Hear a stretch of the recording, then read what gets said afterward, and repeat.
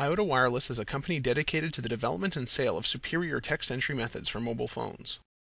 In this video, we present TiltText, a technique for rapid, unambiguous entry of text using a traditional mobile phone keypad and phone tilt. A new TiltText user enters text by pressing buttons on the mobile phone keypad, as per normal. When a key is depressed, the letters appearing on that key are shown on the phone's screen. The user selects a letter by tilting the phone and releases the button.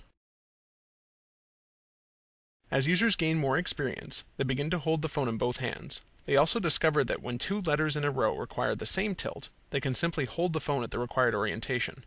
No need to retilt between letters. To sense the orientation of the phone, TiltText utilizes the dual-axis accelerometers built into dozens of handsets from Samsung, Nokia, LG, Sharp, Pantech, Toshiba, Sony Ericsson, KTFT, and NTT Docomo to detect the tilt of the phone. As you can see, only a subtle, gentle tilt is required.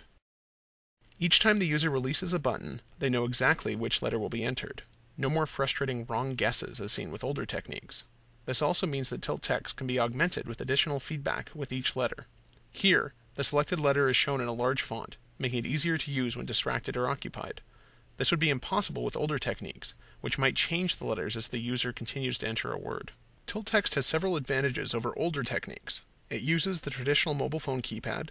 It is completely unambiguous, meaning no frustrating moments where the phone guesses the wrong word.